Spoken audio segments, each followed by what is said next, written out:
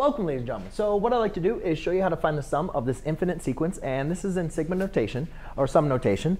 And so when we're looking at that, I provide an example of sum notation so we can get an identify of how to figure out the sum of the infinite sequence, geometric sequence, which is right here.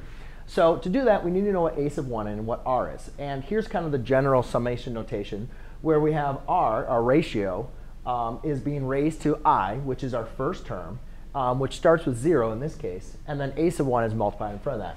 So therefore, in the kind of red, I can say, well, here's my ace of 1, and there's my r, because it's raised to that first term. So to find ace of 1, again, what we can do is plug 0 in for that. Well, anything not raised to the 0 power is just going to be 1. So therefore, ace of 1 equals 34, because it's in that same formation. So now, I'll plug in 34 divided by 1 minus r, which is 0.01. Well, therefore, I take 34 divided by 0.01 is going to be 0.99. Sorry.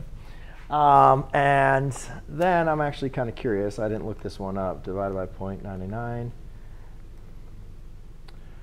So, OK. So then what I would do to convert this into a fraction, I would not use this as a decimal. What I would do is multiply by 10 on the top and the bottom.